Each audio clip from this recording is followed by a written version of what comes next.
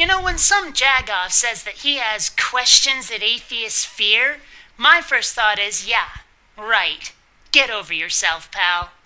Let's do this.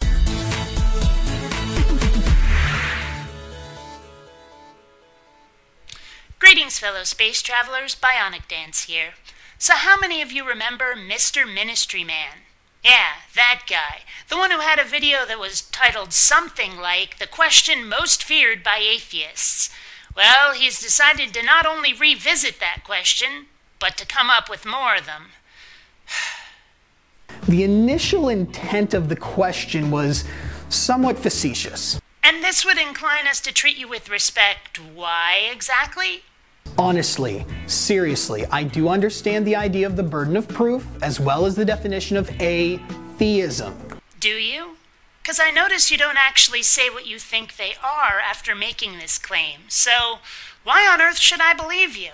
And even if I didn't beforehand, you guys have made it abundantly clear over the last 2 years or so. And you don't know how many times I've made something abundantly clear to a God-botherer, only to have them insist on not getting it. So once again, why should I believe that you have one of those clue things I've been reading so much about, So what do I really think is the atheist's most feared question? Well, if you notice in the title up here... You are aware that the titles are down here now, right? The word question has been changed to questions. I fear nothing!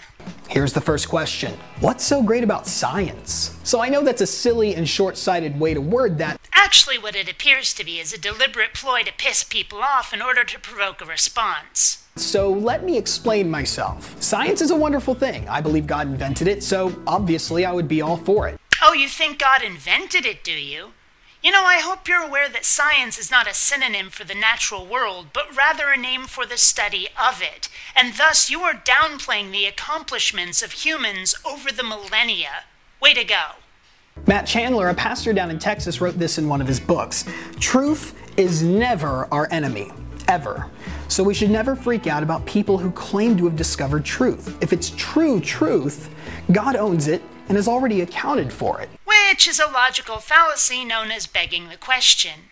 If a truth is true, then it's true. No God required. There's a specific reason why most of my videos focus on philosophy rather than arguing matters of science. Which is why your videos are utter fail. If you're going to prove the existence of something, I'm sorry, but science is the tool. Philosophy will never get you to the actual real-world existence of anything. Most of the scientific findings that I'd be referencing in any given video might very well be outdated or even false within a year or so. So, religion demanding faith of us is false right now, and religion's claims of the existence of a deity are, if not actually false, at least unfounded, unsupported by the facts. Our findings in science are constantly changing. Things that you were once considered a fool for not believing in have since been debunked. By contrast, religion has never changed. You were a fool to believe in it from the start. First of all, I am not saying that science changes, but our understanding of it does. And this is why I suspect that you have no idea what science actually is, because you seem to be using it as a synonym for the natural world when it is in fact the study of it.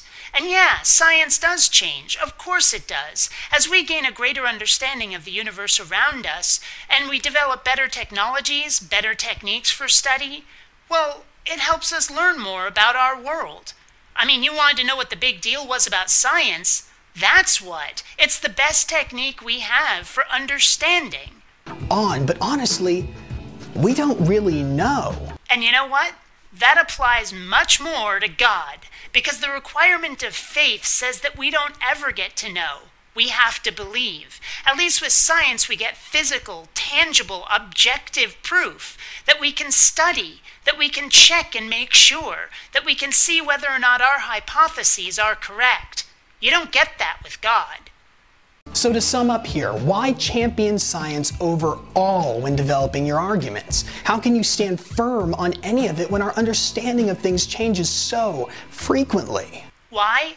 Because it works. Unlike religion, which is the philosophical equivalent of playing make-believe. And as a fun add-on to this question, how would you respond, having used so much of modern scientific understanding to establish your positions, if you were faced with a time traveler from the future who told you that everything you understood about how this universe works was completely off? Would you even believe him? Not referring to the part about him being a time traveler, but the information he was giving you. Would you even believe it? Even if he gave mountains of concrete evidence, and remember, these would be findings completely separate from your context of understanding, do you think you could wrap your mind around the fact that everything you know about science is wrong? Well, that depends. Do I get my own hyperspace-capable spaceship?